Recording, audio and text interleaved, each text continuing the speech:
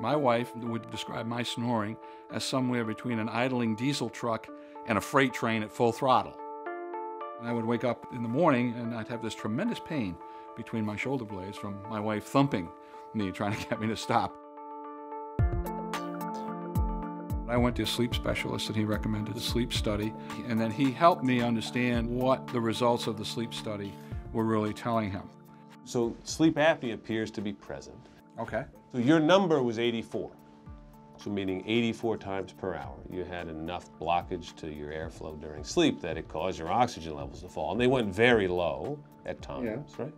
And that's greater than once a minute, right? Yeah, I was just thinking that. Okay, so we're going to talk about some of the things that I can do to mitigate this. That's great. Right. We have a number of different types of treatment for sleep apnea, the most common of which is called CPAP, or continuous positive airway pressure. And in people that can tolerate it, it's a highly effective therapy. Unfortunately, not everybody tolerates it that well, which is why we're working on new treatments.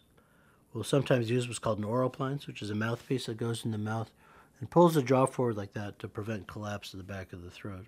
If one is significantly overweight and they lose a large amount of weight, then it is possible that you could have a significant improvement or remission of your sleep apnea. Upper airway surgery is another option where you can cut away some of the tissue at the back of the throat. But CPAP is the most commonly used treatment for sleep apnea, and for those individuals who are able to use their CPAP on a regular basis, this dramatically can improve their lives. We'll have you see a respiratory therapist who specializes in sleep apnea treatment to set up the CPAP.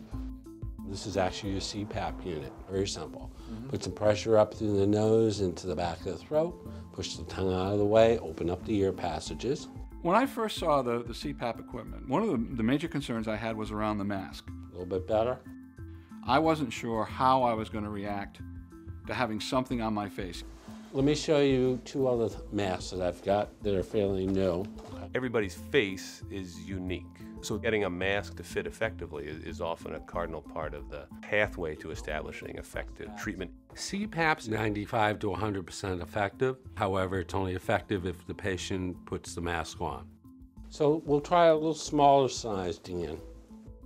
It is not easy, but for me, I had to keep my eye on the prize at the end of this trip, and that was to get a good night's sleep so that I wouldn't be falling asleep in the middle of the day. I think you have to just stay with the program. Is this better? Excellent. Okay. So the mask itself, when you see it for the first time, you pretty clearly understand all the downside, right? You can see it's clunky. It's not going to be great for dating. It's clearly encumbering. That's all so obvious up front, and what's not obvious up front is the upside. Wow, well, that's good.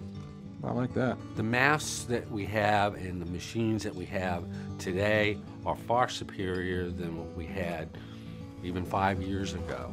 And so if the patient puts the mask on, they sleep better, they wake up more refreshed, they have more energy to do things, intimacy is improved, and at the end of it, I tell the patient they're only going to put this on when they go to sleep, not when they go to bed. And most of them get that.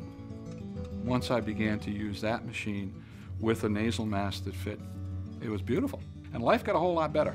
I wake up in the morning and my energy level is good. I'm able to do what I want during the day. My wife's getting a good night's sleep.